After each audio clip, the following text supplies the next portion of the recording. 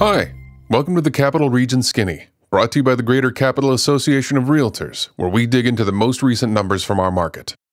While the stock market recovered significantly in March, the effects of COVID-19 to the economy continue to build. In just the last 4 weeks, more than 20 million people filed initial unemployment claims, according to the United States Department of Labor, fueled by stay-at-home orders and a slowdown of economic activity across the country. Added to the unemployment claims from March, more than 30 million people have become unemployed since COVID-19 has become widespread in the U.S. In the face of these challenging times, real estate activity in April slowed significantly. Pending sales decreased 57.6% from April 2019 to 519 for the month. Closed sales decreased 16.8% from April 2019 to 774 for the month. Although there is still plenty of evidence of buyer interest, sales were down compared to last year due to statewide shelter-in-place rules. Inventory levels market-wide decreased 21.1% to 4,149 units.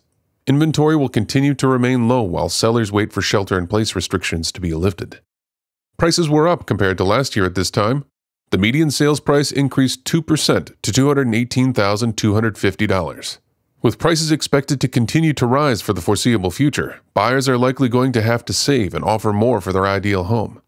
Month supply of inventory was down 16.3% to 4.1 months. It should be no surprise by now that supply was lower than last year, as will be the case until more listings replenish an eager marketplace. Percent of original list price received at sale rose to 95.7% since last year.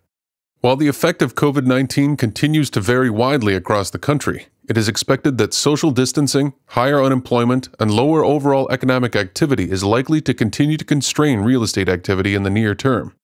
At the same time, the industry is adapting to the current environment by conducting business using technologies such as virtual showings and e-signing to help buyers and sellers with their housing needs in the face of these challenges. That's the Capital Region Skinny for this month. Check back next month for the latest.